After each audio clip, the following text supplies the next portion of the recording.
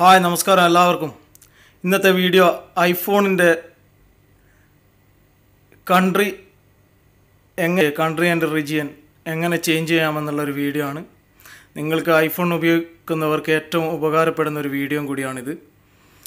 അപ്പോൾ നിങ്ങൾ ആദ്യമായിട്ടാണ് ഈ ചാനൽ എങ്കിൽ സബ്സ്ക്രൈബ് ചെയ്യാൻ മറക്കണ്ട.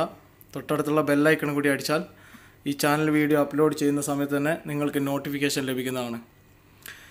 അപ്പോൾ ഐഫോണിൻ്റെ കൺട്രി എങ്ങനെ ചേഞ്ച് ചെയ്യാം എന്നുള്ള ഒരു വീഡിയോ നിങ്ങൾക്ക് പരിചയപ്പെടുത്തുകയാണ്. വീഡിയോയിലേക്ക് പോകാം. നമുക്ക് ഫോണിൻ്റെ സെറ്റിങ്സ് അല്ല, ഫോണിൻ്റെ app store, apple സ്റ്റോറിൻ്റെ app store ഒന്ന് ഓപ്പൺ ചെയ്യാം. നമുക്ക് ആപ്പ് സ്റ്റോർ നിങ്ങൾ കാണുന്നുണ്ട്, ഇതേപോലെ ഒരു ഐക്കൺ ഒന്ന് ഓപ്പൺ ചെയ്യാം. ഓപ്പൺ ചെയ്ത് കഴിഞ്ഞാൽ നമ്മളുടെ ഐഫോൺ ഐഡിൻ്റെ ഒരു ഭാഗം മേലെ നമ്മളൊരു തലേൻ്റെ ഒരു ചിഹ്നം കാണാം, അതൊന്ന് ടച്ച് ചെയ്യുക. അതിനുശേഷം നമ്മളുടെ ID ഒന്ന് ഓപ്പൺ ചെയ്യാം. ID ഒന്ന് ഓപ്പൺ ചെയ്ത് കഴിഞ്ഞ് അത് നമ്മൾ ടച്ച് ID ഉണ്ടെങ്കിൽ ടച്ച് ID കൊടുത്തിട്ടൊന്ന് സൈൻ ചെയ്യാം. അതിനുശേഷം ഇവിടെ നമുക്ക് കാണാം കൺട്രി ആൻഡ് റീജിയൻ. ഇത് iTunes സ്റ്റോർ വഴി ഒന്ന് പോയതിന് ശേഷം ഇതുപോലെ നിങ്ങൾക്കൊരു ഐക്കൺ വരും. ഇവിടെ നിങ്ങൾക്ക് ഏതാണ് കൺട്രി വേണ്ടതെന്ന് വെച്ചാൽ ഒന്ന് സെലക്ട് ചെയ്യാം. സിമ്പിളാണ്, അറിയുന്നവർക്ക് സിമ്പിളായിട്ട് ചെയ്യാം.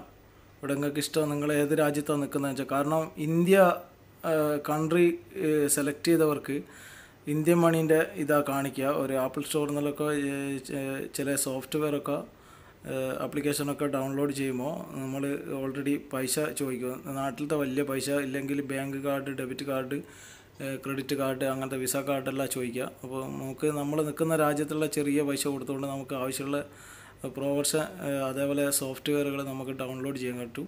ഇതേപോലെ ജിമെയിലേക്ക് നമുക്കൊരു മെസ്സേജ് പോവും.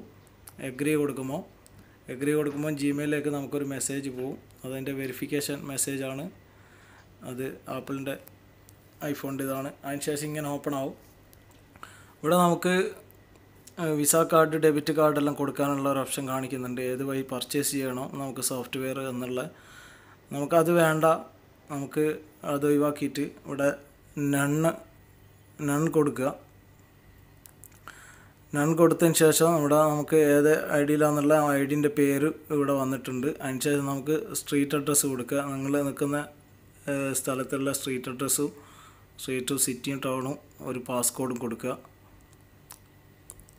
പാസ്കോഡ് ഏത് പോസ്റ്റ് കോഡോ അല്ലെങ്കിൽ നിങ്ങൾക്ക് ഇഷ്ടമുള്ള ഏതെങ്കിലും ഒരു കോഡ് കൊടുക്കുക. അതിനുശേഷം അതൊക്കെ കൊടുത്തതിന് ശേഷം അത് സെറ്റ് ചെയ്ത് ഡണ്ണ് കൊടുത്താൽ, ഞാനൊന്ന് ടൈപ്പ് ചെയ്യാണ്.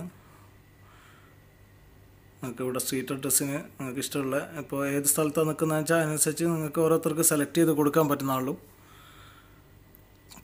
ഇങ്ങനെ ചെയ്തു വെച്ചാൽ നമുക്ക് നമ്മളുടെ ആപ്പിൾ ID പുതിയ ക്രിയേറ്റ് ചെയ്യുമ്പോൾ ഓൾറെഡി മറ്റുള്ള രാജ്യത്തുനിന്ന്, വിദേശ രാജ്യത്തു നിന്നുള്ള ഇതിൽ നമ്മൾ സെലക്ട് ചെയ്യുമ്പോൾ ഓൾറെഡി നമ്മൾ കാർഡ് വെച്ചിട്ട് ചിലപ്പോൾ $1, $2, $3 കൊടുത്തിട്ടായിരിക്കും ആപ്പിൾ ID ക്രിയേറ്റ് ചെയ്യേണ്ടത്.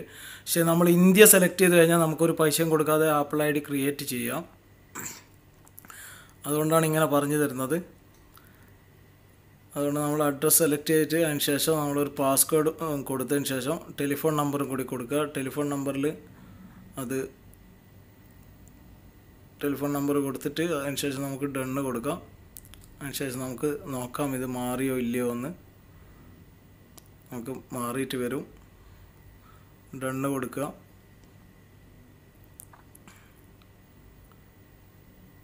ടെലിഫോൺ നമ്പർ കൊടുത്തതിന് ശേഷം ഞാനൊരു പാസ്കോഡ് കൊടുത്തിട്ടുണ്ട് അവിടെ. ഡണ്ണ് കൊടുത്തതിന് ശേഷം അത് മാറി വരും.